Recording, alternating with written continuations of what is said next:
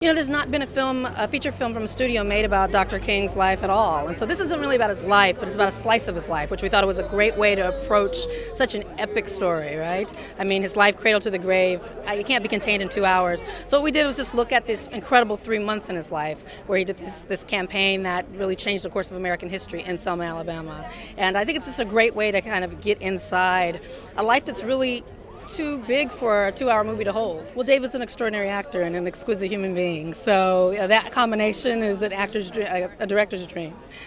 He's just very deeply rooted, so you want an actor that can really go deep, and so he never does anything surface. It's always kind of the layers and layers underneath. And for someone like Dr. King, an American icon, a world leader, truly was, you need someone like that, and that's David.